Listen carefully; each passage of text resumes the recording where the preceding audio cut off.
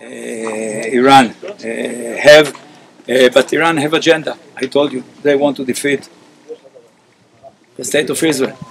And they want to build a Shia belt around Israel. And the Shia belt is going Lebanon, Hezbollah. Now they can deploy Iranians and Hezbollah and military forces along the border with the Golan Heights. Then we have Jordan, that is really not a complicated country, but in the backyard of it there is Iraq. And in Iraq, Iran have already footsteps inside. Go down and you find Saudi Arabia.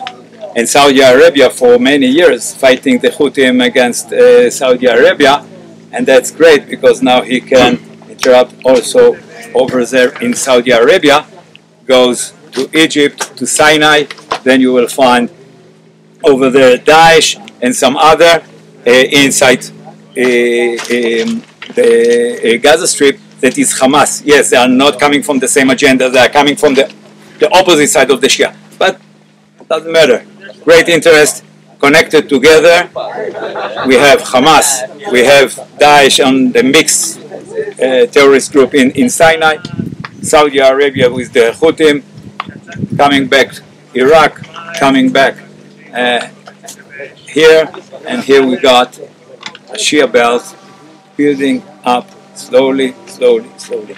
In the last few years, we are seeing Iran efforts to deploy military forces inside Syria, along the border, and in the backyard, that in our emergency can go to the front, to the border, and attack Israel not only from the Lebanon side, also from Syria. Hezbollah is increasing the frictions along the border, and not the politics. General, I have a military question.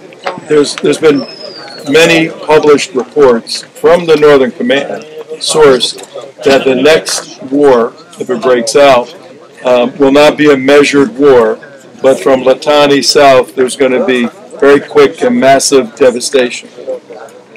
Yes, that's what we are planning. And I'm telling it up front, not only for you. I told you they are listening for every word that I'm saying over here and on a daily day.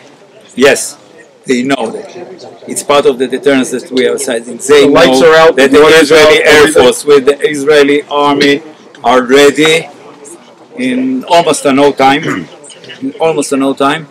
to attack, in a very heavy attack. All the infrastructures and all. I told you every third building. For you, it's just counting. For us, it's intelligence. I can open a map and show you. This building, we have this, and this building, we have this, and this. Nothing to... General, by day 3 of that kind of war, world opinion will turn against you, the United Nations will turn against you, and you have 3 or 4 more weeks. What's the plan? That's the IDF plan. Yes, believe me, we have a plan. We just finished 2 weeks of exercise a week ago about what we are going to do. Very good exercise. We have a lot of lessons learned. We keep on training. We have a very strong military forces. The air defense, the Air Force, the Navy, and especially the Army, of course, because I'm an Army, that really are ready. You just see.